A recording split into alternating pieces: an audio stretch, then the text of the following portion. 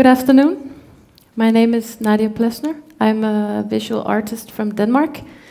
And I'm here to give a very short recap of what happened the last 6 years of my life.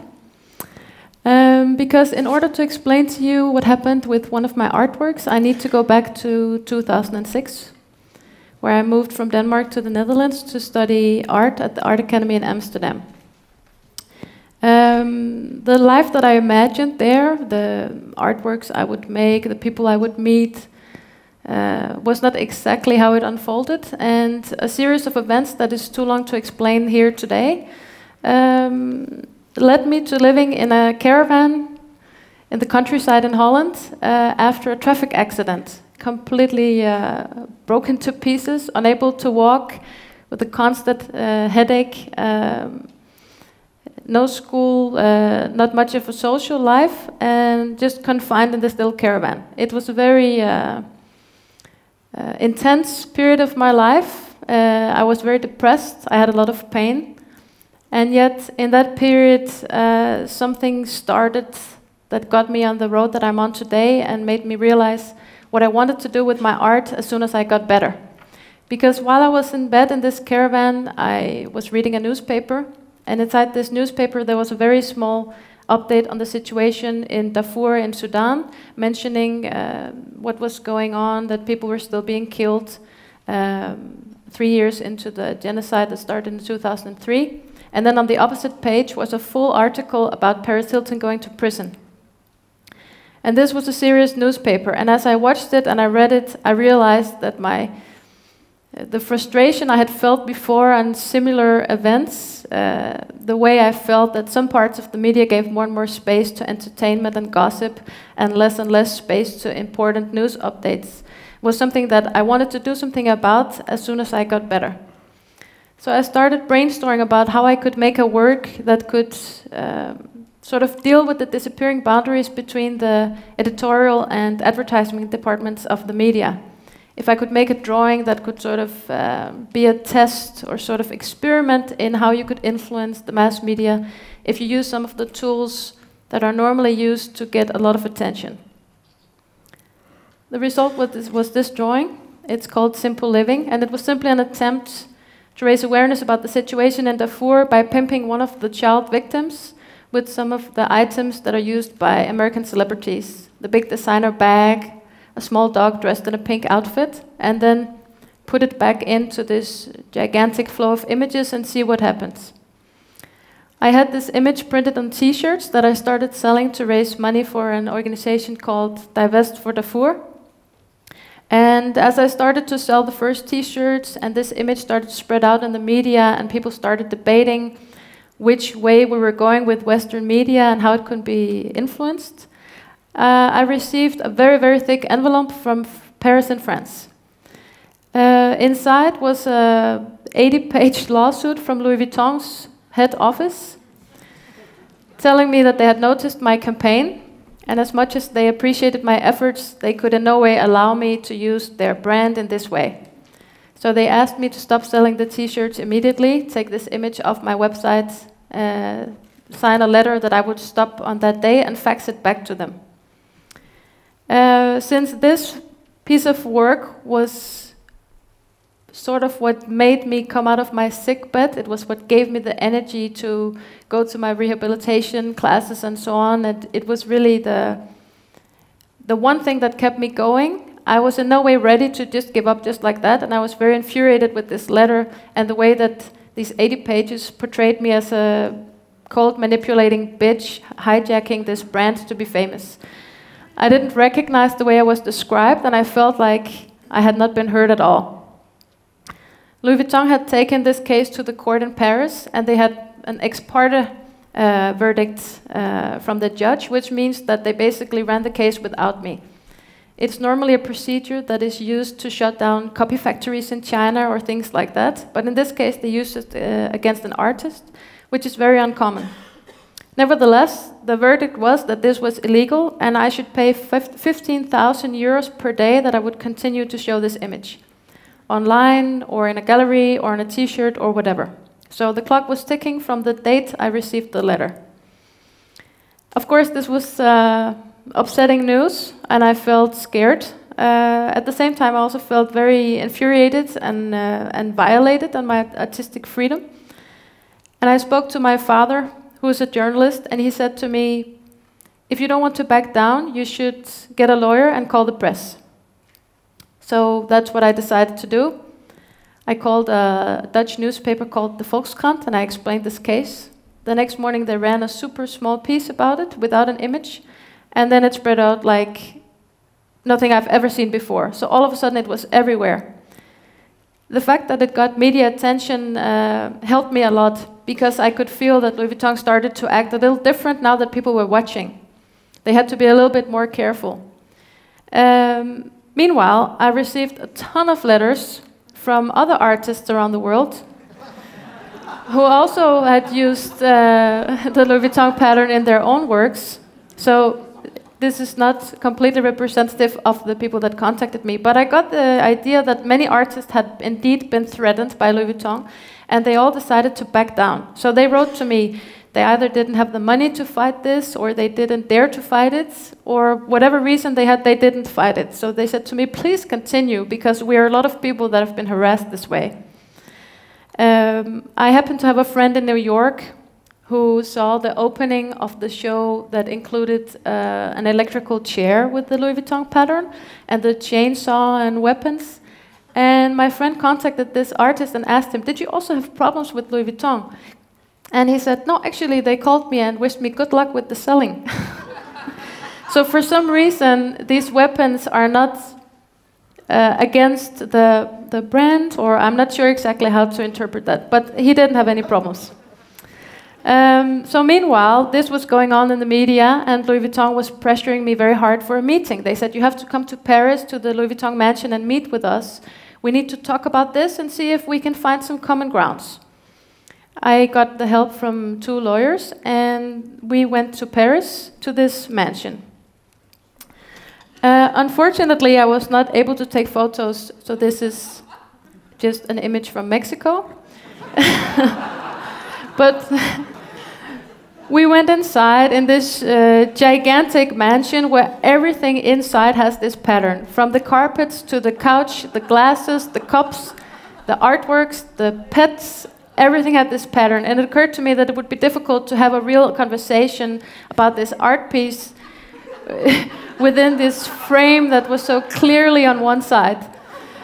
They took me around the mansion, very beautiful. They took me through the rose garden, and then in the end we came to this small workshop where an old French guy was sitting making one bag with his hands.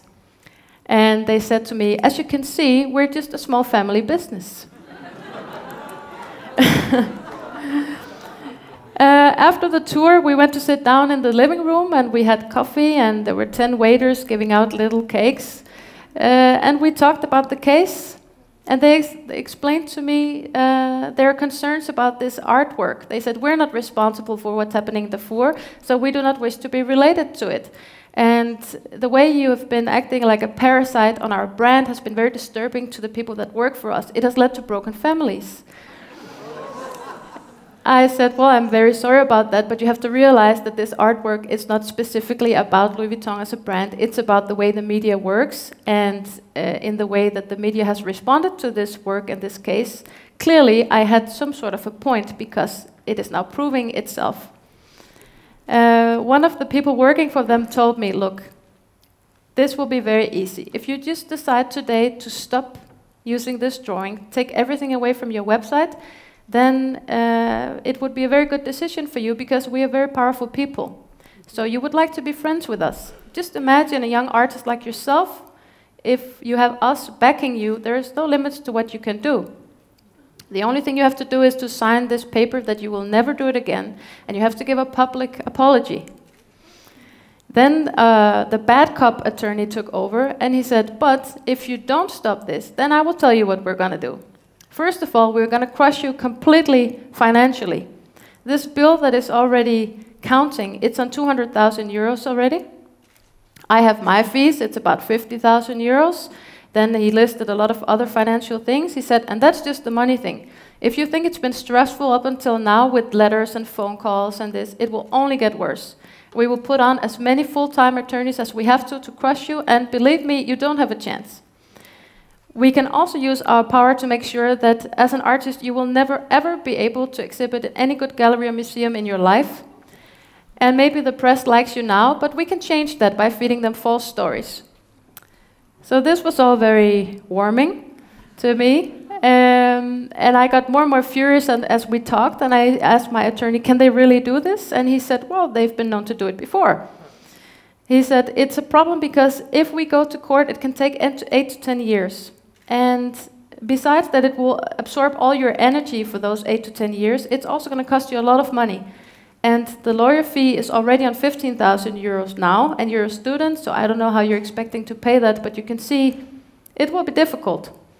He said, it's too bad you didn't make an oil painting. Then you could have done what you wanted.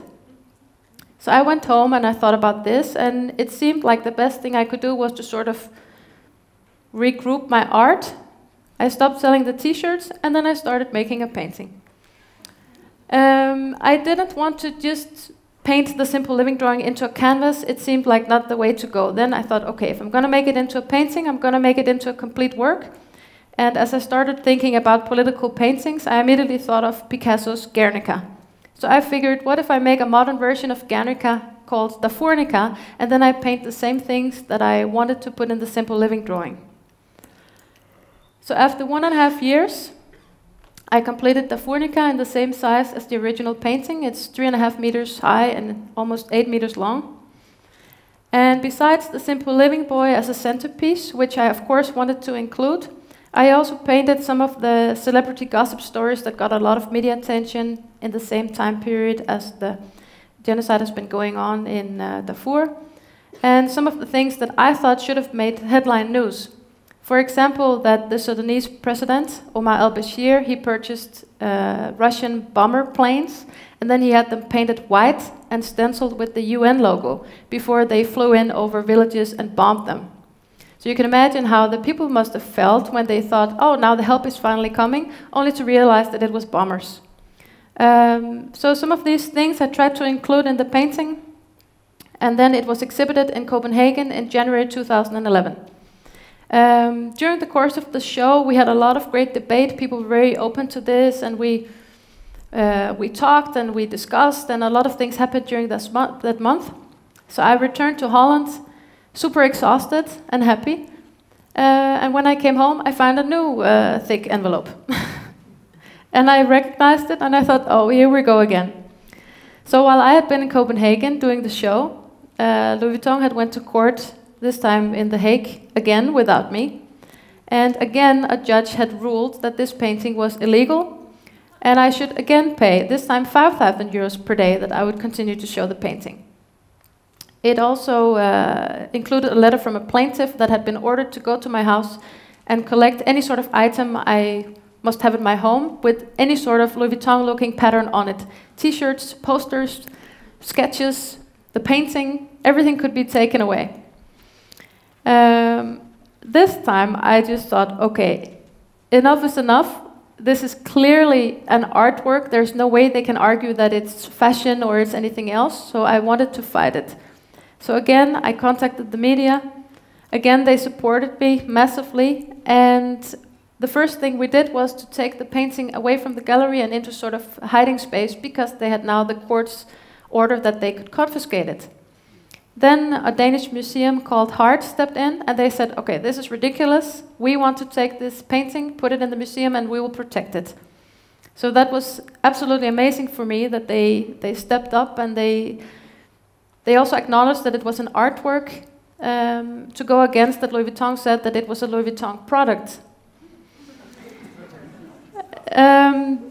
After I decided to go to court this time and to fight it, of course it was tough and I was scared, but I was very moved by the fact that so many people reached out to me with emails and phone calls and letters. Some sent me postcards. The whole art community sort of stood up with me. And actually it was even more than the first time around, because people reacted in a way where they said like, okay, first time it was stupid, but now it's completely ridiculous. And then suddenly something happened that artists and cartoonists, they decided to support me in a new way. They figured if we all start painting the bag, then she's not alone.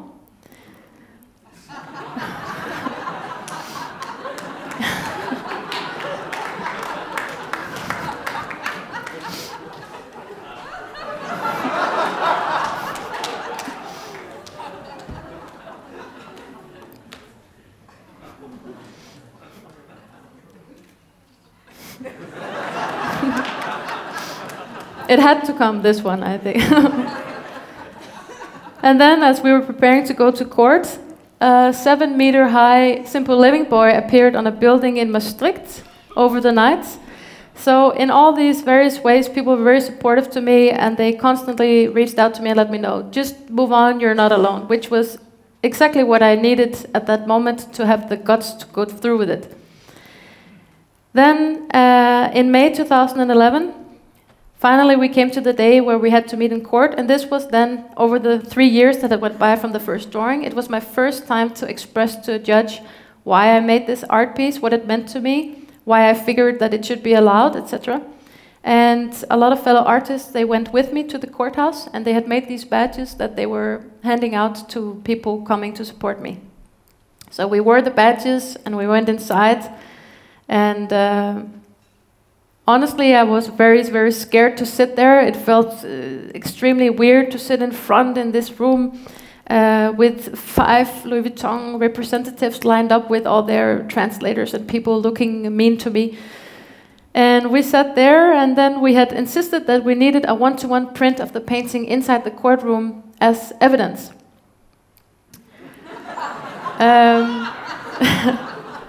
The people working in the court, they told me that it was by far the largest piece of evidence ever committed in any case.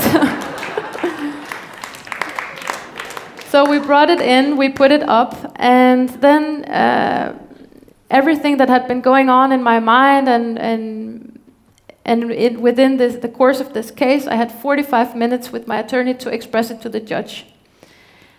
At that day, the final bill, or the bill so far, was at 485,000 euros. So of course I was also a little bit worried that I would have to pay that if things went wrong. But we expressed why we thought it was important that I would have the freedom of speech to show this work, that it should not be confiscated, I should be allowed to use it and show it around the world. Then they had 45 minutes to prove to the judge why it shouldn't be allowed, that I was mean and manipulative.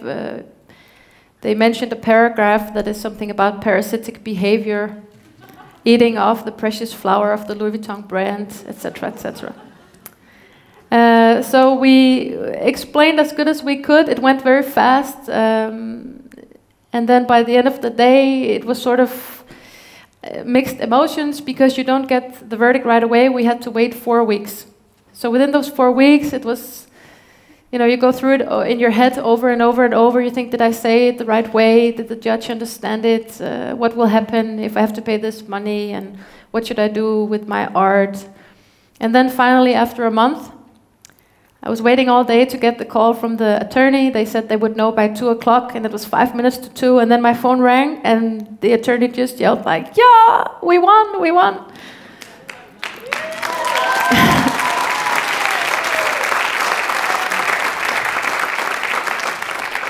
So the judge had explained in his verdict that in this case, it was a conflict between two rights, the right to protect your brand and the right to express yourself freely. And in this case, the right to express yourself freely weighed more. So therefore, he quashed the first verdict entirely, meaning that now I'm free to show both works in any shape or form I wish, wherever I want to do it, which is, of course, amazing, I think. Not just for my work, but also for all the other artists that have been threatened not to show their works. While we were in the courtroom, Louis Vuitton constantly kept talking about, or trying to prove that it was indeed, it was possible to show this, to express what I wanted to show with this work without using the bag. But for me, that's not the point at all. You can express everything you want in any way you want it, but for me, the point is that artists should be allowed to express the way they want to do it, regardless of what authority wants them to do it in a different manner. This has been an important case because now it's used in cases like it to prove it fought back and gained a little more territory for the artists instead of for the corporations. And to end this, I just want to say that I feel very honored to be here today with all these very courageous and brave people. And what I have been through was more stress and financial threats, but I really strongly believe in how important it is to stand up against the authorities that try to silence artworks, regardless of who they are. And in the West, where I work, capitalism has really become a strong player, and so it's also very important to keep fighting for our right to express ourselves the way we want to. And this conference and this way of joining forces and teaming up is, for me, really the way to do it. We need free art, and we need to free Pussy Riot. Thank you.